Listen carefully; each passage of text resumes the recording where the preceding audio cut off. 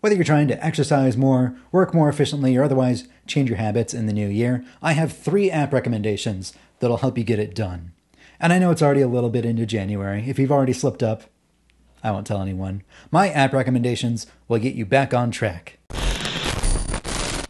If you want to exercise more in the new year, in my case, more than literally nothing, and you don't generally have an idea what you're doing, Apple Fitness Plus can help. This service gives you hundreds of videos that you can follow along as you're working out.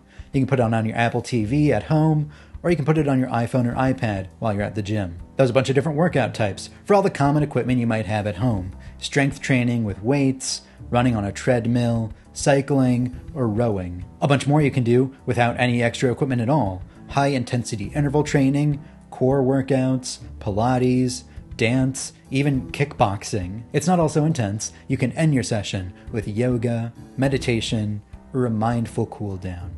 And you can stack up these videos in advance of your workout session. Every workout video has 3 trainers that you can follow along. One for beginners, one that's intermediate, and one that's more intense. Building yourself a schedule so that you stick to your resolution is really easy. You scroll down, tap Custom Plan, build your plan, then you set days of the week, your time commitment, and which activities you want to do.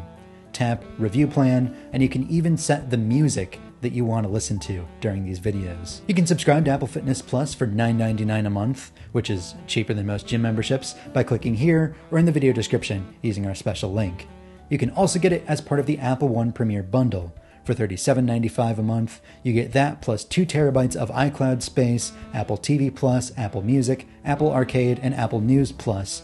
All of that shared with up to 5 other people in your family. Number 2 is a time tracking app called Toggl. Maybe you work remotely from home and you find yourself getting distracted too easily.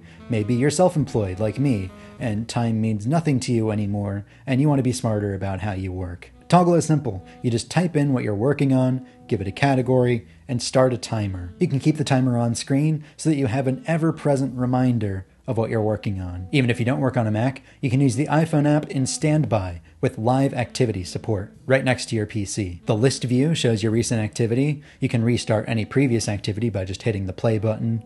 The calendar shows your work on a visual schedule. You can just click and drag to log previous work. It's free for personal use with all the features I just showed you, or $9 per user per month for tracking billable rates, sub-projects, templates, and more.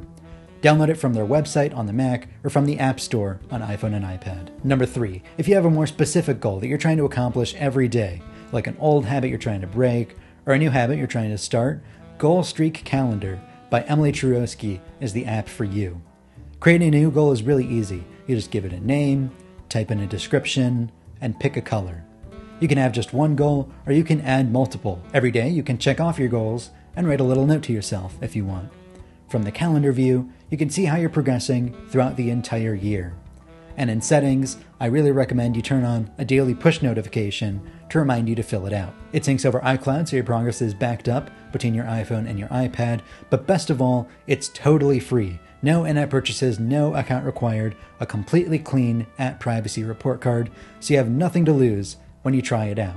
Click here to get it on the App Store for iPhone and iPad. So those are my recommendations. Remember to like and subscribe. I'm D. Griffin Jones with Cult of Mac.